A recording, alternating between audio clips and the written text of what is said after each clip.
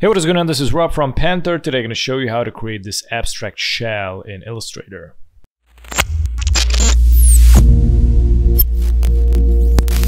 Today I want to share with you Mark Brooks. He's the brand director at Behance, the famous online portfolio platform. He's going to teach you how to build a killer portfolio and how to showcase in a digital format some of your best projects.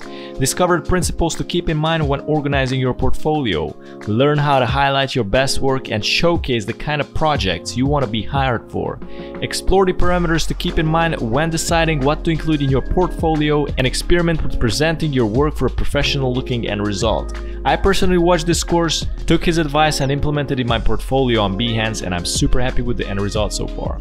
If you want to learn more, click the link in the description to see it. Now let's get back to our tutorial.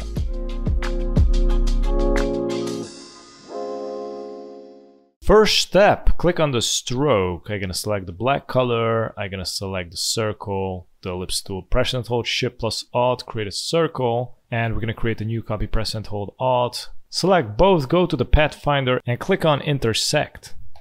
If you don't have the Pathfinder, go to Windows and select the Pathfinder. I'm also gonna make this a little bit more wide, scale it up.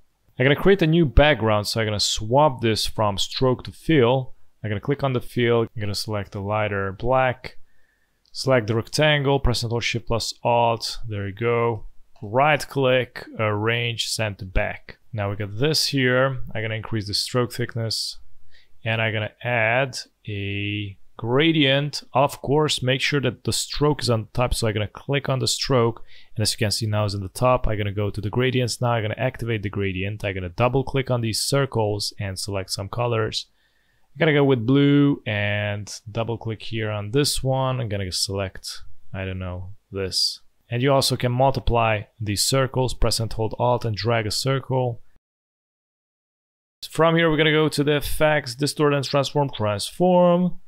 The same old trick. I'm gonna create a lot of copies, some around, I don't know, 40. I'm gonna decrease the horizontal scale.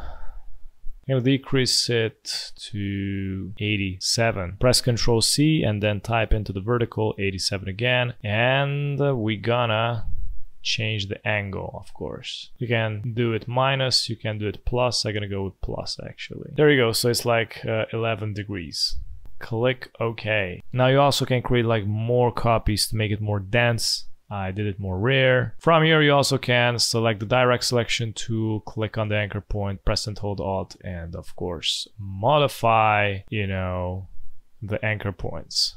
And yeah, mainly this is it. Thank you so much for watching, and if you're new on the channel, don't forget to subscribe and hit the notification bell so you get notified with daily updates, and also check out the rest of the videos at the end. Have a good one. Bye bye.